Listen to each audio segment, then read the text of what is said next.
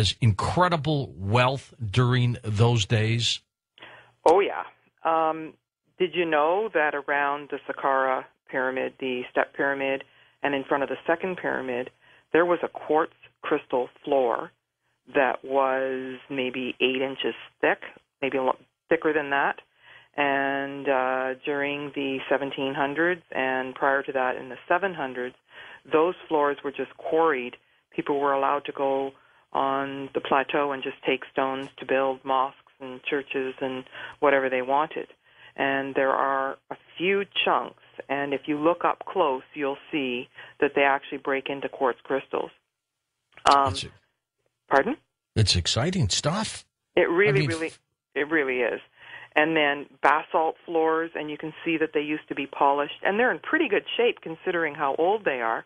And these were like really solid structures. And a lot of people go to Egypt and stand right on these floors and stand in front of the pyramid and don't even notice.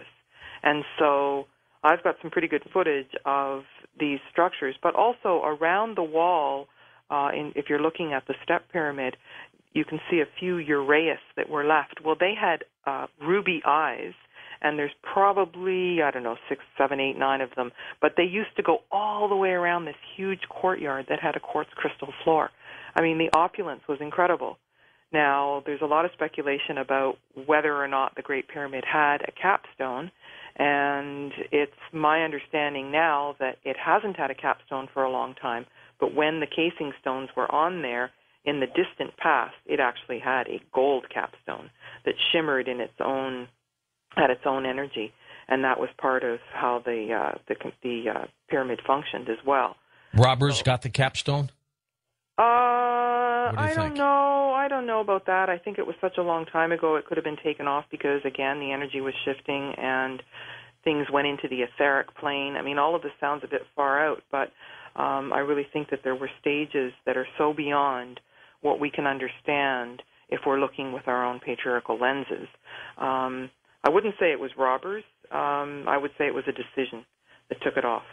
But the other thing is that the incredible amount of gold, I mean, even during the Amarna period, the furniture that was buried with King Tut, there was a tremendous amount of gold. Now, probably they were transmuting other substances through the use of alchemy and creating the gold. There's information about that as well, the transmutation of the atom that was, they weren't just mining it, if you will, because it's kind of like electroplating. But, the jewels and the crystals and the stonework and all of that were signs of huge wealth and opulence. Beautiful stuff. Let's talk about the Pyramid Code. Now, keep in mind, Carmen, Zahi Hawass probably has his ear to his radio somewhere. Mm-hmm. But tell me a little bit about the Pyramid Code. What is the code? Well, first of all, I have to send Zahi a copy because that was one of the conditions that I got the permit to film in Egypt. So he's going to see it. It's on the way, Zahi. It's on the way. Yeah, it hasn't been finished that long, so I'm not overdue sending it. Okay, so what it is a documentary series of 5 television hours, and each episode is distinct, and it's going through the process. The first episode is called The Band of Peace, and it's looking at these 22 pyramids that are in the 6 distinct sites, speculating about how they could have been used, and then it grows and progresses into high-level technology, and we're looking at some instruments that there's absolutely no way they could have been made with chisels. I don't even know if we could create something like the schist disc today that is just absolutely so refined, but we've got high-definition footage of all of these instruments and speculations about how they could have been used. The third episode is called Sacred Cosmology, and it goes into we go on an expedition in the desert to a very ancient site called Nabta Playa, and that has astronomical alignments that are similar to what came later in pharaonic times.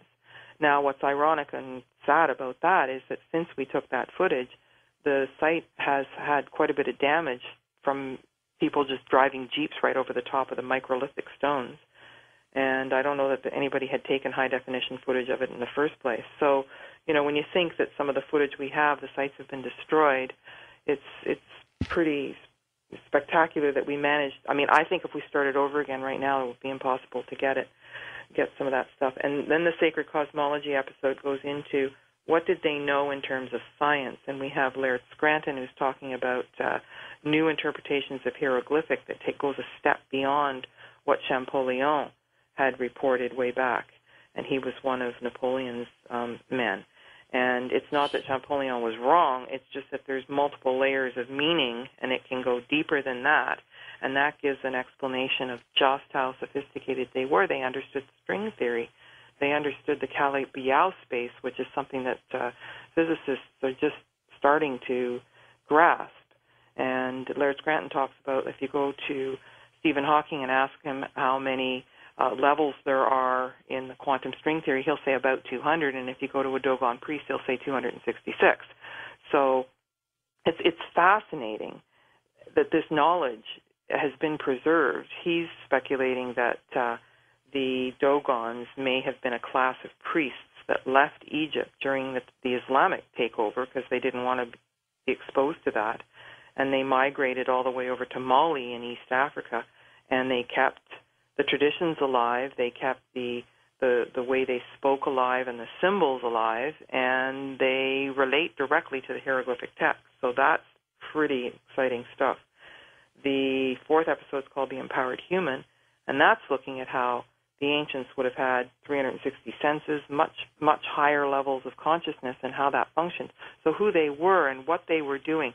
So what I'm trying to do is paint a sociocultural, spiritual context for who we might have been in a golden age.